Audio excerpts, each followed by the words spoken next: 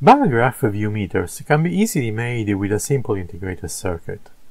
There are several of them with different characteristics, but they all present the same basic functionality. One or more LEDs in a row are used to visualize more or less precisely the voltage amplitude presented to the input. That voltage can be either a direct current or an alternate current, and in particular it could be the output of an audio amplifier. But what is inside these integrated circuits? How do they make possible this kind of behavior? To answer these questions, I decided to design and build a simple gadget that shows how a bar graph view meter works. I did this with discrete components, so you can see the principle used by the integrated circuits I just mentioned. Let's get into the details. Hi there! I am Carlo Carrano, and this is Electronics Engineering Made Easy.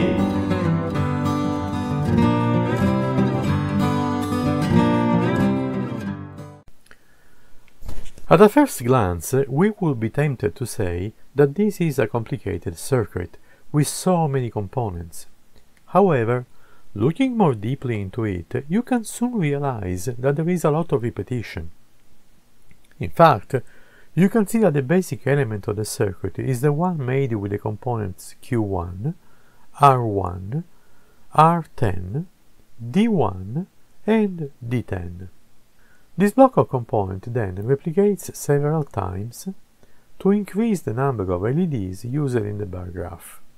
In this particular case, the same circuit is replicated 8 more times, for a total of 9 LEDs in the bar graph. You can also see that each block, or stage, receives as the input the signal coming from the output of the previous stage. Diodes from D10 to D17 are used to provide a different threshold to each stage. In fact, let's say that the first stage is triggered when the voltage on the anode of D10 reaches about 3 volts. In order to trigger the second stage, we will need 3 volts on this point. But that means that the voltage of the first stage has to go up to 3 plus 0.6 volt or 3.6 volts. The extra 0.6 volt is the forward voltage of diode D10. Similarly, to reach each further stage, we will need an input voltage 0.0 volt higher for each stage we want to light up.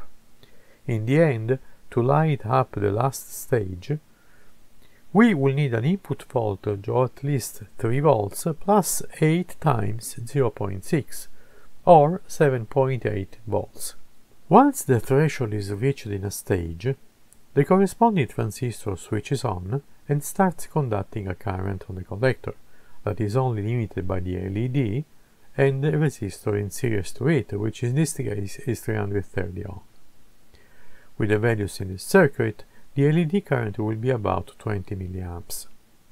So, when we apply a voltage to the input terminals, depending on how high the voltage is, we will see a number of consecutive LEDs lighting up, while the remaining will stay off because their respective stages have not been triggered yet, or in other words, the voltage at those stages hasn't yet reached the threshold imposed by the diodes.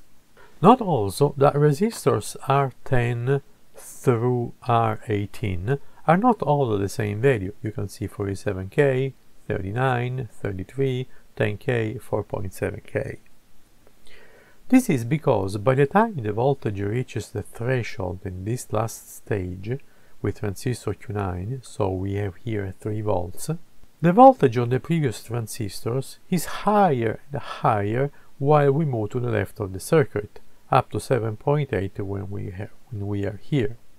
Therefore, to avoid damage to the transistor on the left side of the circuit, we need to increase the base resistor when moving from the right to the left of the circuit. Another thing to notice is the trim pot located at the connectors for the input signal. The circuit as it is capable of handling signals up to the value of the power supply, which is 9 volts. However, we can adjust the trim pot to handle higher signals just by moving the trim pot cursor toward the end that is connected to ground, in order to get only a fraction of the actual input signal. Conversely, if you had a very small input signal that could not even trigger the first stage of this circuit, you could still add a very simple amplifier between the source of the signal and the input of this circuit. That amplifier would help increase the level of the signal to the required value to light up all the LEDs. Finally, you see that the bar graph meter is powered with a 9 volts power supply. I use such a value so you can use a 9 volt battery if you like to try the circuit. However, if you wanted to use this circuit as a part of a more complex system having a higher value of the power supply, you could just modify resistors R1 through R9 and use the power supply of that system. For example, if you planned to use a 12 volt instead of 9, you would use the resistor of 470 ohms rather than 330, and everything would work fine. You would still have 20 milliamps for each LEDs. Remember, however, that the 9 volt here is the minimum voltage you can use to correctly power the bar graph circuit. You can only increase this value of power supply to a higher value and of course increase correspondingly all the resistors from R1 to R9. That is because we need a power supply that exceeds the voltage at the base of the leftmost transistor Q1, which can be as high as 7.8 volts, as we said before. And now, let's see the assembled version of this circuit on a breadboard. To save some time, I pre-assembled the circuit, but you can definitely see how the assembly reflects the schematic. Here is the row of transistors, Q1, Q2, Q3 and so forth up to Q9, with the corresponding resistors R1 to R9 over here, and the LEDs over here. Diodes from D10 to D17 are here on the bottom side. And you can see how each diode is connected to the next, and the next, and the next, and the next. And at each diode there is another resistor attached to it, which connects the anode of the diode, in this case, with the base of the transistor, and then the next one with the base of the other transistor, and so forth until the end. You can also see that all the emitters of the transistor are connected to the negative rail, the ground basically, and all the LED anodes are connected to the positive rail over here. Finally, at the input of the circuit, you can see the trim pot that is used to reduce the input voltage and adapt it to the need of the VU meter. Let's now connect the circuit to a 9 volt power supply, and let's connect the input to an audio source.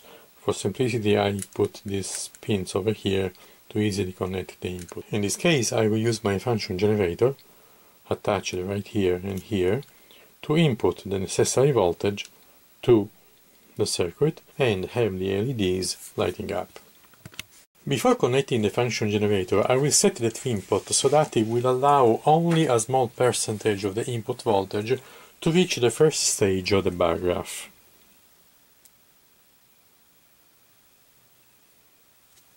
Once I connect the function generator, I will adjust the trim pot so that when the generator is providing the max voltage, the green LED is just lighting up. So let's connect the function generator, which is right here. I will set the voltage to the minimum right now, and we're just going to connect here and here,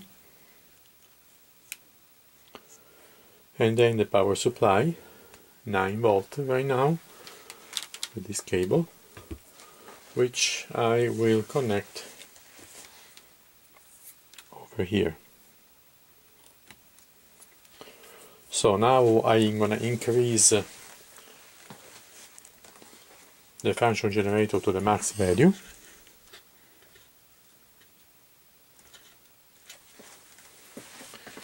And you can see that some of the LEDs are already lighting up.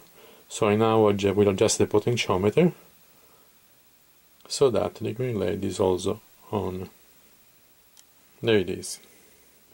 So now if I change the output to the function generator, increasing and decreasing the voltage, the bar graph should follow suit. Let's see if that is true. So let's put it about half the way, right here, and you can see that the bar graph is doing exactly the same thing. Let me actually do this so we can see better what's going on. I don't know if you can see the LEDs up, but if I change here, you can see the LED changing too, until they are all out in this direction, and they are all up in this other direction. I can also adjust the function generator to automatically increase and decrease the input voltage so that the bar graph will go up and down automatically, following the signal amplitude. Let's do that.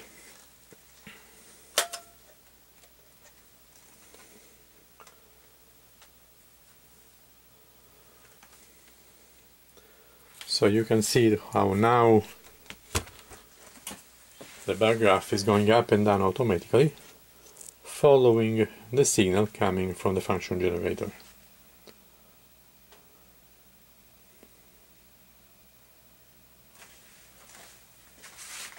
So now that we have tested the circuit and know that it works, we can build a more stable version of it on a perf board.